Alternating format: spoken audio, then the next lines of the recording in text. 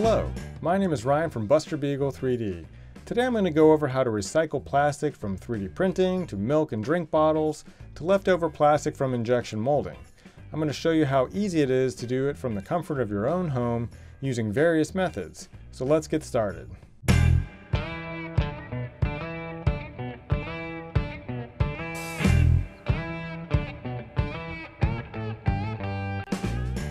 So basically, I'm going to go over how to take different types of plastic and essentially break them down into small enough pieces that they can be used for something else.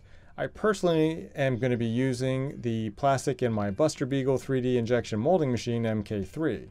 It's a do-it-yourself injection molding machine that I have released plans to, and you can check out on the link above or take a look at the other models on my YouTube channel. That, of course, is only one option. Maybe you want to make your own 3D filament or other various functional or craft projects from plastic pellets. If you check out the Precious Plastic website, you can see tons of ideas of how people are recycling their plastic waste into something more useful. The first thing I'm going to recycle is PLA from 3D printing. This process is not exclusive to PLA, but since it's what I print 99% of the time, it's what I have a lot of waste from. If you're like me, you have 3D printed rafts and supports, and even some prototypes and failures that you would rather do something with rather than tossing them into the trash. So there are large shredders that I will get into in a little bit, but I wanted to see if I could break this plastic another way and potentially a simpler way. Enter the Blendtec blender. If you guys remember those viral videos back in the day where the CEO of Blendtec would ask, "Will it blend?" Then stick all types of crazy things inside the blender from iPhones to golf balls and marbles and then chop them up. If you can chop up a golf ball, then why can't I chop up some 3D prints the same way? So I bought a used Blendtec blender off of eBay for about 70 bucks to test it out. I dropped in a bunch of rafts and failed prints, skirts, and other types of PLA and gave it a shot. I didn't want to over chop up the plastic by turning it into powder, so I would press and release the pulse button on the machine to just break everything down enough.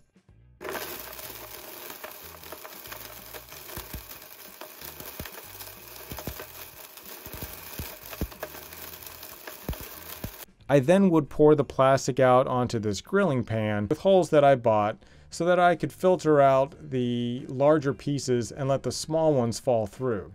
I would then throw the pieces that could use a little bit more chopping back in the blender. You can even take the entire container of chopped up plastic and throw it back into the blender and chop it up even more. It actually did a pretty good job of pulverizing the plastic.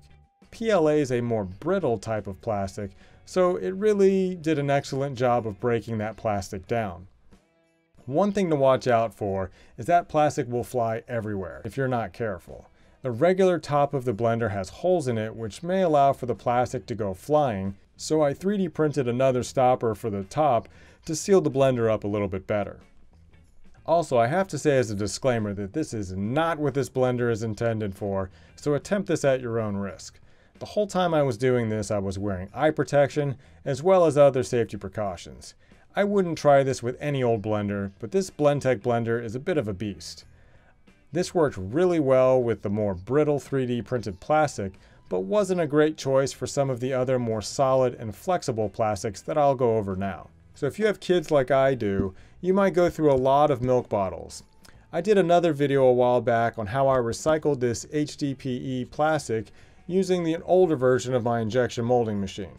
The problem was that I broke everything down by hand and it took longer to melt because the pieces were still too big.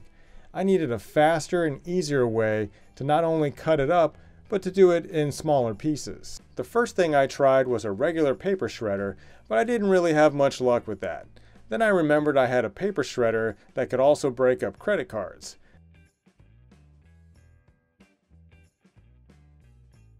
That worked a little better, but still not great. Even if it had separated the plastic into the cross-cut pieces it was supposed to, I still would have wanted smaller pieces. I wanted to try something with a little bit more power. I found a bunch of YouTube videos by a user named DIY Chen that goes over how to make your own heavy-duty shredder. He has created a bunch of them and also has a website where he sells some of the machines already put together. I purchased one of these from him and it arrived in a reasonable amount of time with everything you would need to get started. It was designed with a worm gear reducer that allows you to increase the torque on the machine without exerting tons of force. It also comes with an adapter that can be attached to a regular hand drill to operate the machine. I wanted to spruce it up a little bit, so I designed a 3D printed hopper to keep all the plastic in the jaws. I then added this electric scooter motor that I had lying around for years. I knew I kept that for something. Then I added a gear on the shaft, a drive chain, and a scooter controller, and a 24-volt power supply off an old 3D printer. I then added a switch to control the direction of the motor, as well as a 1.5K ohm potentiometer to control the speed of the motor. I even designed a top for the hopper to keep the plastic from flying out and from little fingers going in. As you can see from these HDPE milk bottles, it does pretty quick work of this type of thickness of plastic. The machine is not huge, so I did need to cut up the bottles some, but not a lot. I also ran the shredded material through the machine a few times to break the plastic down even further. As you can see, you are left with some pretty small pieces of plastic that should work great in the injection molding machine. The only real downside to this machine is that you want to be sure to clean out the machine very good between different types of plastics to make sure you're not mixing different colors or plastic types if you didn't intend to. The next thing I wanted to do with this machine was to break down some polypropylene that was left over from the injection molding machine. This can be runners or sprue material or even failed or unwanted parts.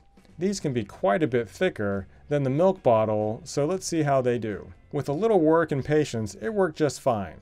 I even dropped some fairly thick pieces in there, and it still gobbled them up. Now, I'm only using a 24-volt 300-watt motor since that's what I had lying around.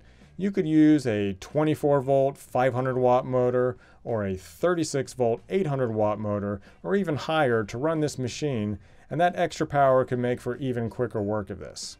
Okay, so now that everything is chopped up, I heated up the Beagle 3D MK3 and decided to test out the HDPE first.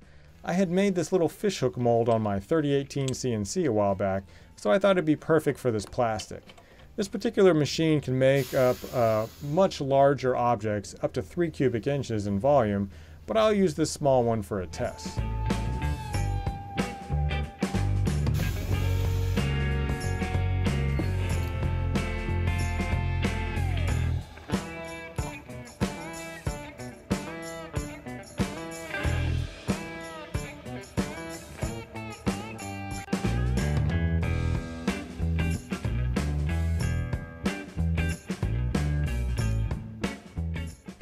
There you have it, a little fishhook that could be made into a necklace made from recycled milk bottles.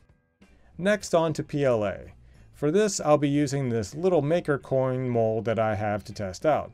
Again, this machine is adjustable to not only shoot these smaller molds, but also much larger and even 3D printed molds, but for simplicity's sake, I'll stick with these smaller aluminum ones.